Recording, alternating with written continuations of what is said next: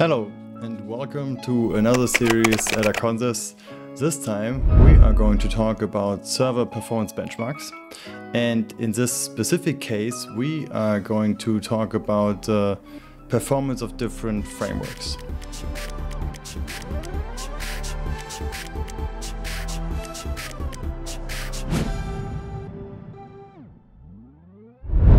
So we already have a repository for the different frameworks. In this repository we already covered a few different frameworks, and the application is actually pretty simple.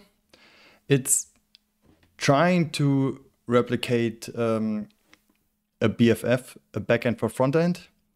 Pretty simple, and with this is going to, it only has a few endpoints that we can call. It has a few get calls, a post call, and 2 delete calls. And if you don't know what the BFF is, then I have a little image for you. So a BFF, a backend for frontend, is basically a service that will pass along messages from different clients to different services. And it tries to do this for each client individually. And it also tries to get the load of the BFF, of the backend for frontend, into the service and then send it back to the client as fast as possible. So the heavy load will actually not happen on the BFF itself, but it will actually happen in the service. This could be some kind of database or some kind of other service that needs to accumulate more data. But yeah, the base idea is to have one point where you call, and then this service will then actually do all the heavy work and get it done by something else in behind it. You can here already see my plan for this series. So today is going to be introduction, and with that I will introduce you a little bit to the server benchmarks we already created, to the setup a little bit, and I want to do this in Swift, and especially in a little framework called Hummingbird. And so I will show you a little bit around for the first session today. The application we are actually writing is a bookstore. We can get different books from a list. We can get a specific book by ID, and we can of course post books, which means we can create them. And afterwards, to clean it up, we can also delete single books or all of them. And as you can see here, we already have a few different frameworks that are in. We have Spring Boot, we have RocketRS, which is written in Rust.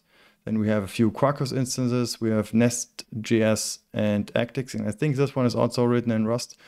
We are looking for implementation in Go, but for now, this is it. We're using Terraform, and we also have a few actions. So if you want to add another framework that you want to also test, then you're more than welcome to use this. And this is, of course, in the official Aconsis repository at GitHub. And with that, let's talk a little bit about the project, the framework I'm going to use. So I'm going to use Hummingbird, which is a Swift-based framework. This is a lightweight, flexible, modern server framework written in Swift.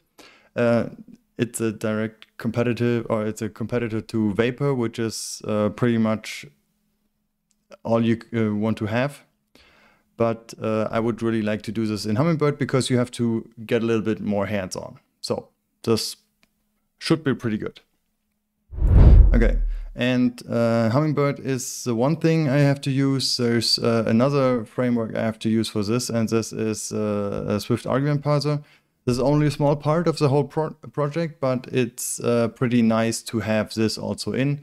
If you're not familiar with it, this is basically the command line entry point for all the Swift programs. And it's pretty easy, self-explanatory, and we'll get into this later on. So for today, that's it.